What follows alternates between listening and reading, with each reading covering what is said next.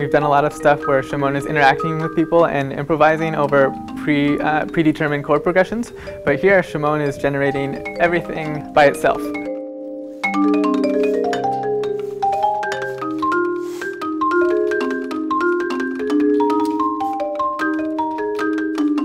There's no human influence other than we give it a seed at the very beginning, and then we say, Shimon, generate the rest of the composition from here.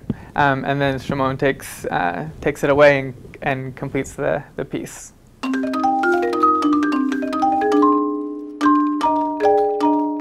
We've trained the neural network with a database that consists of a wide variety of music, encompassing everything from jazz, classical, to pop music.